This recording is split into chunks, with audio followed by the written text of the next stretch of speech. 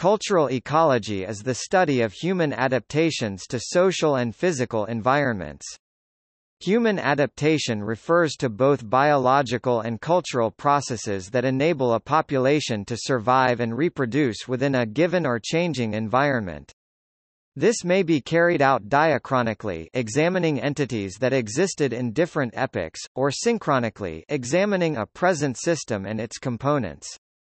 The central argument is that the natural environment, in small-scale or subsistence societies dependent in part upon it, is a major contributor to social organization and other human institutions.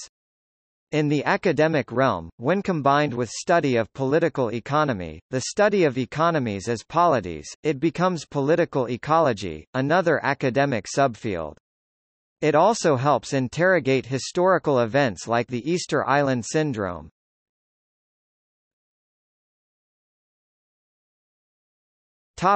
History. Anthropologist Julian Stewart (1902–1972) coined the term, envisioning cultural ecology as a methodology for understanding how humans adapt to such a wide variety of environments. In his theory of culture change, the methodology of multilinear evolution 1955, cultural ecology represents the ways in which culture change is induced by adaptation to the environment. A key point is that any particular human adaptation is in part historically inherited and involves the technologies, practices, and knowledge that allow people to live in an environment. This means that while the environment influences the character of human adaptation, it does not determine it. In this way, Stewart wisely separated the vagaries of the environment from the inner workings of a culture that occupied a given environment. Viewed over the long term, this means that environment and culture are on more or less separate evolutionary tracks and that the ability of one to influence the other is dependent on how each is structured. It is this assertion, that the physical and biological environment affects culture, that has proved controversial, because it implies an element of environmental determinism over human actions, which some social scientists find problematic, particularly those writing from a Marxist perspective. Cultural ecology recognizes that ecological locale plays a significant role in shaping the cultures of a region. Stewart's method was to document the technologies and methods used to exploit the environment to get a living from it. Look at patterns of human behavior, culture associated with using the environment. Assess how much these patterns of behavior influenced other aspects of culture, e.g., how, in a drought-prone region, great concern over rainfall patterns meant this became central to everyday life, and led to the development of a religious belief system in which rainfall and water figured very strongly.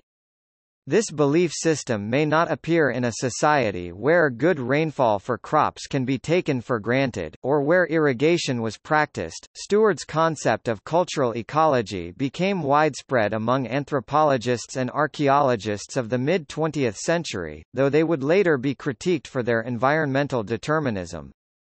Cultural ecology was one of the central tenets and driving factors in the development of processual archaeology in the 1960s, as archaeologists understood cultural change through the framework of technology and its effects on environmental adaptation.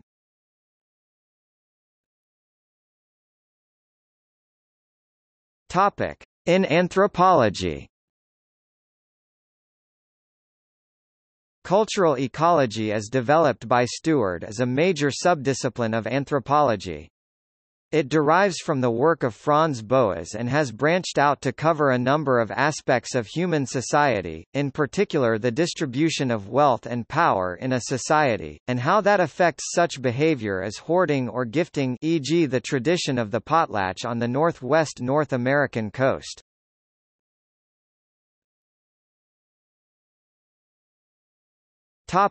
As transdisciplinary project.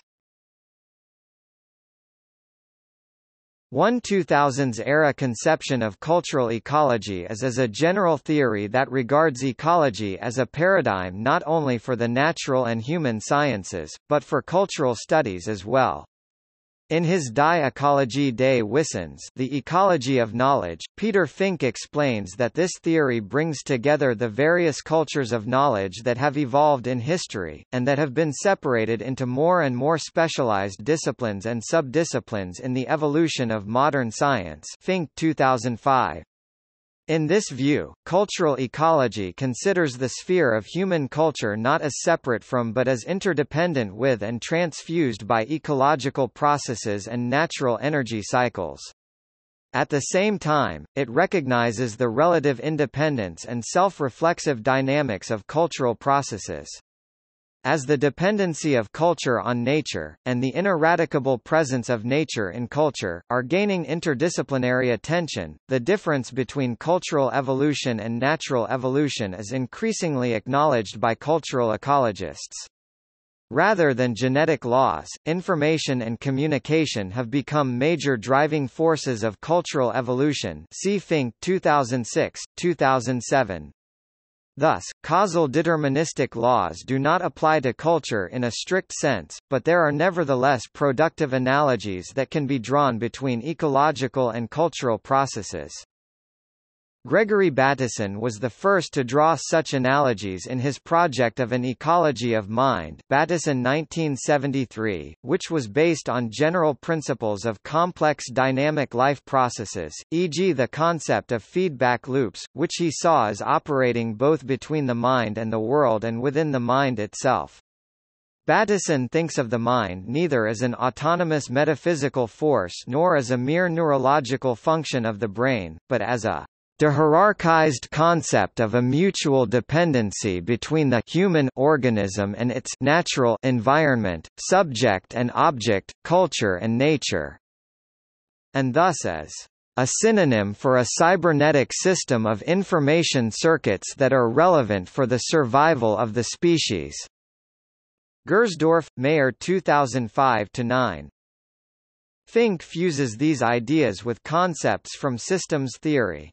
He describes the various sections and subsystems of society as cultural ecosystems with their own processes of production, consumption, and reduction of energy, physical as well as psychic energy. This also applies to the cultural ecosystems of art and of literature, which follow their own internal forces of selection and self-renewal, but also have an important function within the cultural system as a whole. See next section.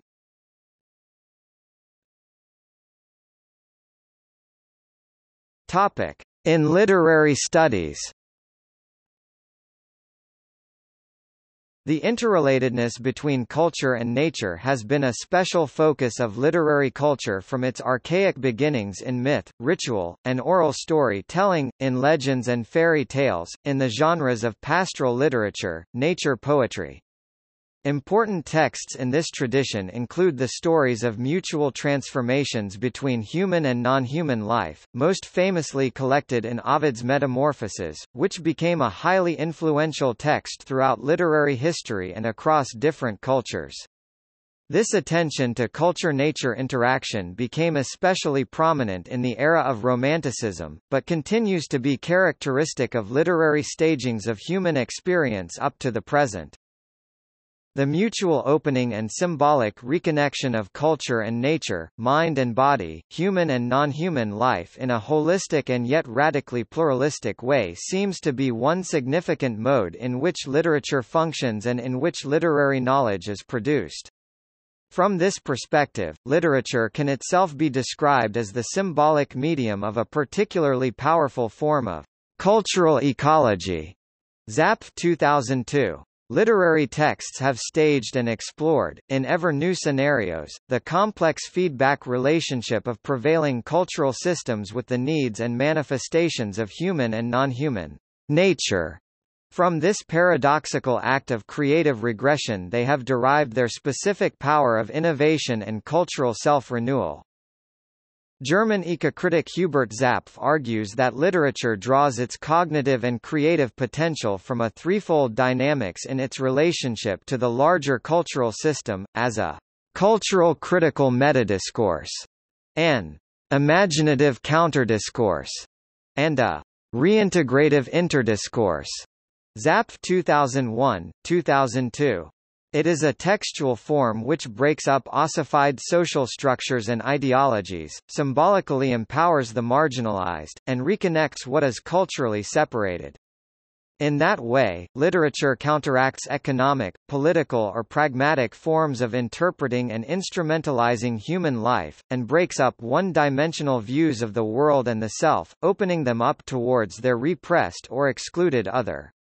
Literature is thus, on the one hand, a sensorium for what goes wrong in a society, for the biophobic, life-paralyzing implications of one-sided forms of consciousness and civilizational uniformity, and it is, on the other hand, a medium of constant cultural self-renewal, in which the neglected biophilic energies can find a symbolic space of expression and of re-integration into the larger ecology of cultural discourses.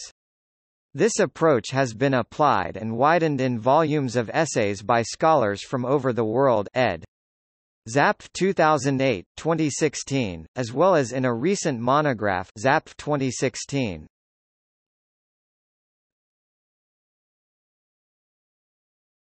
Topic: In geography. In geography, cultural ecology developed in response to the landscape morphology approach of Carl O. Sauer. Sauer's school was criticized for being unscientific and later for holding a reified or superorganic conception of culture. Cultural ecology applied ideas from ecology and systems theory to understand the adaptation of humans to their environment.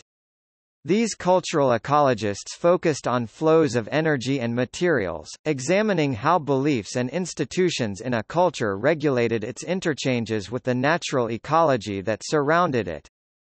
In this perspective, humans were as much a part of the ecology as any other organism. Important practitioners of this form of cultural ecology include Karl Butzer and David Stoddart.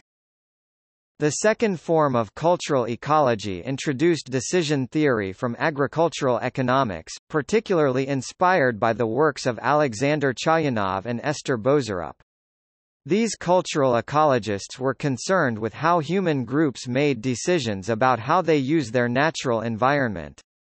They were particularly concerned with the question of agricultural intensification, refining the competing models of Thomas Malthus and Bozerup.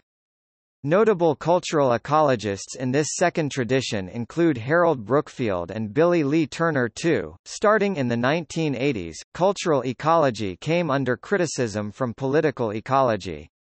Political ecologists charged that cultural ecology ignored the connections between the local scale systems they studied and the global political economy.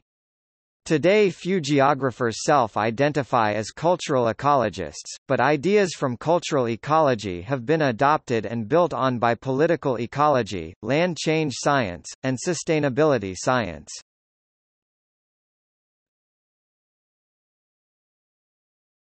Topic: Conceptual views.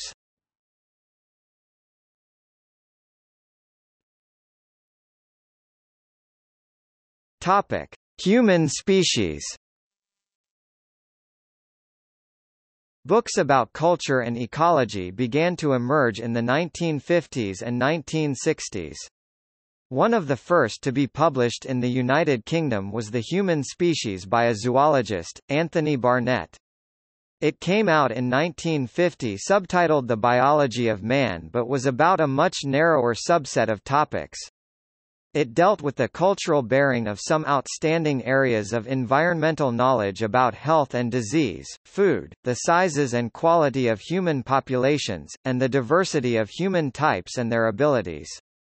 Barnett's view was that his selected areas of information are all topics on which knowledge is not only desirable, but for a 20th-century adult, necessary. He went on to point out some of the concepts underpinning human ecology towards the social problems facing his readers in the 1950s, as well as the assertion that human nature cannot change, what this statement could mean, and whether it is true. The third chapter deals in more detail with some aspects of human genetics. Then come 5 chapters on the evolution of man, and the differences between groups of men or races and between individual men and women today in relation to population growth, the topic of human diversity. Finally, there is a series of chapters on various aspects of human populations, the topic of life and death. Like other animals, man must, in order to survive, overcome the dangers of starvation and infection, at the same time he must be fertile. 4 chapters therefore deal with food, disease and the growth and decline of human populations. Barnett anticipated that his personal scheme might be criticized on the grounds that it omits an account of those human characteristics, which distinguish humankind most clearly, and sharply from other animals. That is to say, the point might be expressed by saying that human behavior is ignored, or some might say that human psychology is left out, or that no account is taken of the human mind. He justified his limited view, not because little importance was attached to what was left out, but because the omitted topics were so important that each needed a book of similar size even for a summary account. In other words, the author was embedded in a world of academic specialists and therefore somewhat worried about taking a partial conceptual, an idiosyncratic view of the zoology of Homo sapiens.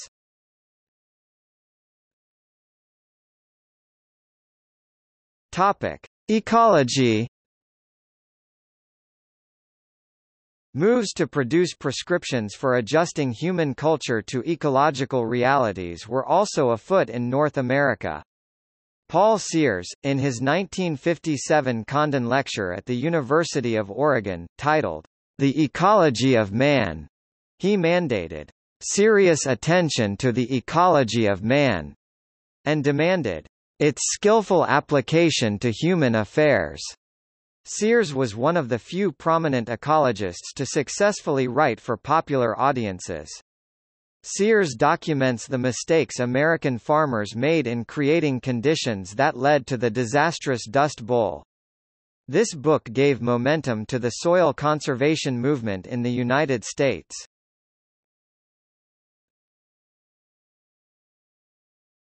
Topic: Impact on nature. During this same time was J.A. Lowery's Man's Impact on Nature, which was part of a series on interdependence in nature published in 1969. Both Russell's and Lowery's books were about cultural ecology, although not titled as such. People still had difficulty in escaping from their labels. Even Beginnings and Blunders, produced in 1970 by the polymath zoologist Lancelot Hogben, with the subtitle Before Science Began, clung to anthropology as a traditional reference point. However, its slant makes it clear that cultural ecology would be a more apt title to cover his wide-ranging description of how early societies adapted to environment with tools, technologies and social groupings. In 1973 the physicist Jacob Bronowski produced The Ascent of Man, which summarized a magnificent 13-part BBC television series about all the ways in which humans have molded the Earth and its future.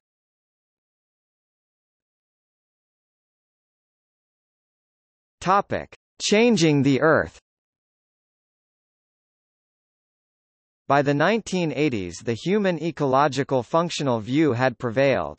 It had become a conventional way to present scientific concepts in the ecological perspective of human animals dominating an overpopulated world, with the practical aim of producing a greener culture. This is exemplified by I. G. Simmons' book Changing the Face of the Earth, with its telling subtitle, Culture, Environment History, which was published in 1989. Simmons was a geographer, and his book was a tribute to the influence of W. L. Thomas's edited collection, Man's Role in Changing the Face of the Earth, that came out in 1956. Simmons' book was one of many interdisciplinary culture-environment publications of the 1970s and 1980s, which triggered a crisis in geography with regards its subject matter, academic subdivisions, and boundaries. This was resolved by officially adopting conceptual frameworks as an approach to facilitate the organization of research and teaching that cuts across old subject divisions. Cultural ecology is in fact a conceptual arena that has, over the past 6 decades, allowed sociologists, physicists, zoologists and geographers to enter common intellectual ground from the sidelines of their specialist subjects.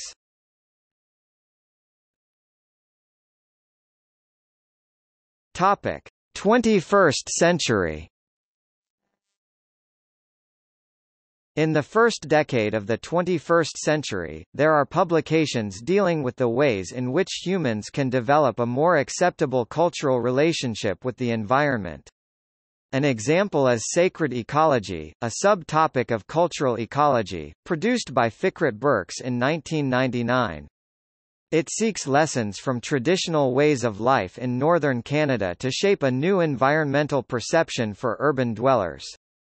This particular conceptualization of people and environment comes from various cultural levels of local knowledge about species and place, resource management systems using local experience, social institutions with their rules and codes of behavior, and a world view through religion, ethics and broadly defined belief systems. Despite the differences in information concepts, all of the publications carry the message that culture is a balancing act between the mindset devoted to the exploitation of natural resources and that, which conserves them. Perhaps the best model of cultural ecology in this context is, paradoxically, the mismatch of culture and ecology that have occurred when Europeans suppressed the age-old native methods of land use and have tried to settle European farming cultures on soils manifestly incapable of supporting them.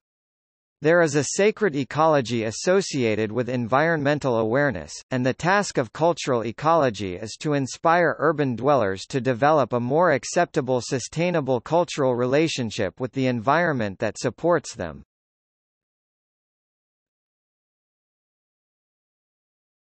Topic: Educational framework.